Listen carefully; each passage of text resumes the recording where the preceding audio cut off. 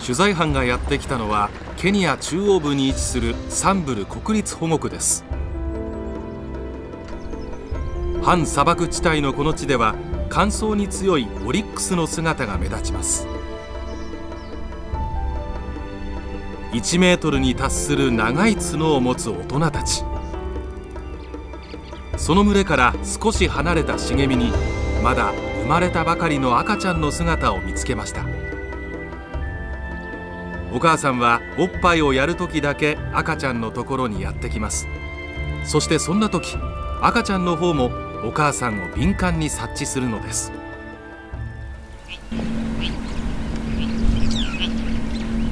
この声は赤ちゃんがお母さんを呼ぶ声。それまで茂みにうずくまっていた赤ちゃんは自分からお母さんの方へ向かいます。お母さんは一直線には赤ちゃんのところに行かず、周囲を警戒しているようでした。勢いよくお母さんのおっぱいを貪ろうとする赤ちゃんですが、お母さんの方はそれどころではないようです。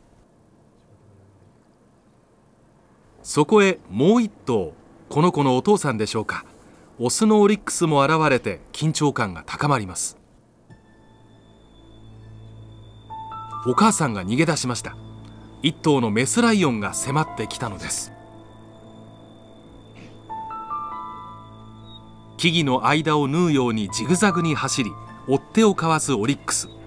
でもこんなテクニックを持っているのは一人前の大人だけ。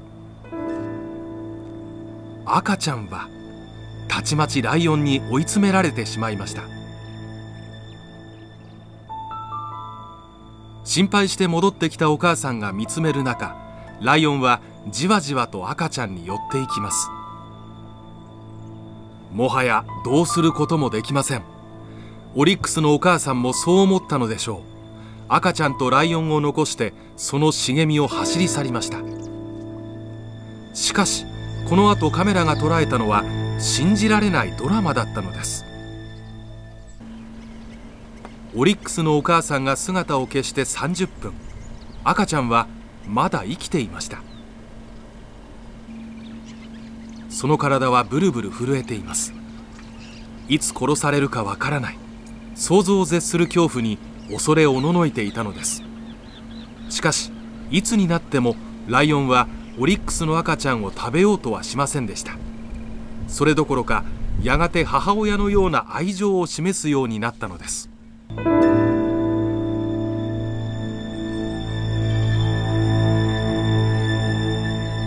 メスライオンはただただじっとオリックスの赤ちゃんを見つめていました。そしておよそ1時間ほど経った時です。赤ちゃんは緊張の糸が切れたかのようにその場に座り込んでしまいました。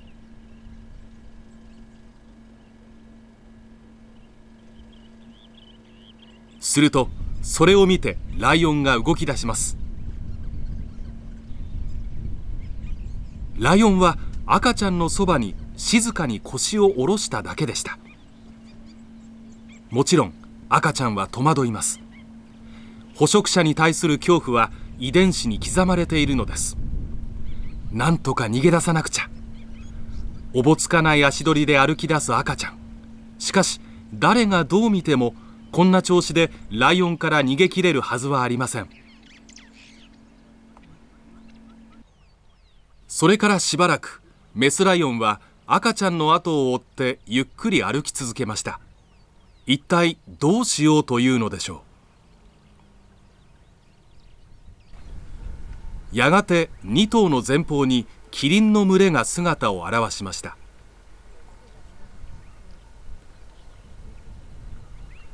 キリンたちは奇妙なカップルを発見します。好奇心の旺盛な彼らはオリックスの赤ちゃんとメスライオンが連れ立って歩くのに興味津々。何しろ捕食者であるはずのライオンが獲物であるはずのオリックスの子供をまるで保護者のように見守っているのです。そう、ライオンは明らかにこの子を守ろうとしていました。そのことがはっきりしたのは赤ちゃんがキリンの群れに近づいていった時です。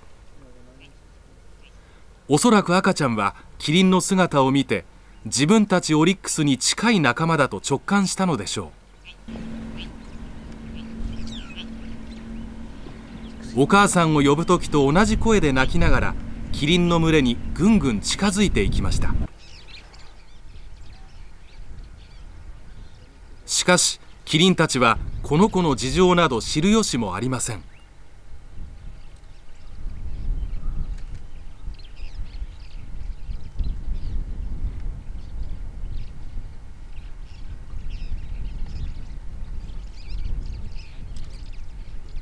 キリンの周りをうろうろするのは危険です。6メートルにも及ぶ身長、足の長さだけでも優に 1.5 メートル。もし万が一踏みつけられたら、いえ間違って蹴られただけでも小さな赤ちゃんはひとたまりもないのです。キリンたちが慌てて駆け出しました。あのメスライオンがキリンたちを脅したのです。まさかと思われるかもしれません。しかしライオンがたった一頭でキリンを獲物に狩りをすることはありません。この時キリンに向かっていったのはオリックスの赤ちゃんを危険から守る以外他に理由は考えられないのです。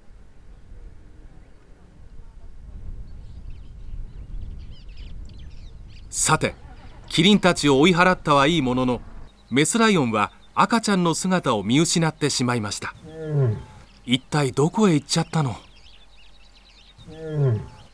ライオンのお母さんが子供を呼ぶ声。この声を出しながらメスライオンはオリックスの赤ちゃんを探します。いぶかしげに見つめるキリンたちの周りで赤ちゃんの捜索は2時間以上にも及びました。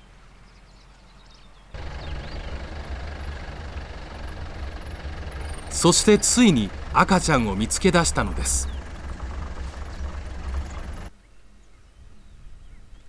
一体なぜこのメスライオンがこのオリックスの赤ちゃんに特別な感情を抱いているのか、その理由は誰にも分かりません。ただずっと観察しているとこのメスライオンには家族がいないことが分かってきました。普通ライオンは血縁関係のあるメス同士を中心にプライドと呼ばれる群れを作って暮らしています。ところがこのメスライオンはどのプライドにも属さずたった一頭で暮らしていたのです。その寂しさがオリックスの赤ちゃんへの母性愛に変わったのでしょうか。前代未聞の疑似親子は長い一日の終わりを静かに迎えました。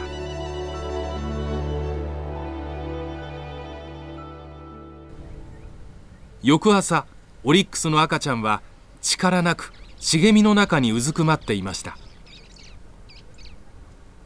メスライオンが心配そうに赤ちゃんの様子をうかがいます。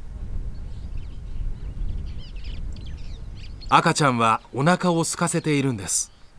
本当のお母さんがやってきておっぱいをくれる時を待っているのです。メスライオンがいくらこの子を我が子と思い優しく接しようと赤ちゃんにとってお母さんの代わりにはなりませんでした。いつの間にか集まったハゲワシたちは弱った赤ちゃんを狙っているのでしょうか。しかしこの時幼い命が驚くべき生命力を見せました。なんと赤ちゃんはメスライオンのおっぱいを探りミルクを貪ろうとしたのです。何としても生き延びようとおっぱいの周りを強く押し刺激を与えてミルクの出を促す。赤ちゃんは生まれ持った知恵を発揮して必死に命の糧を得ようとしました。しかし子供のいないメスライオンに母乳の蓄えはありません。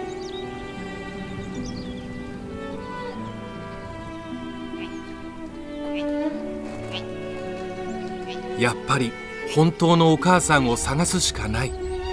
赤ちゃんは残った力を振り絞るように意を決して歩き出しました。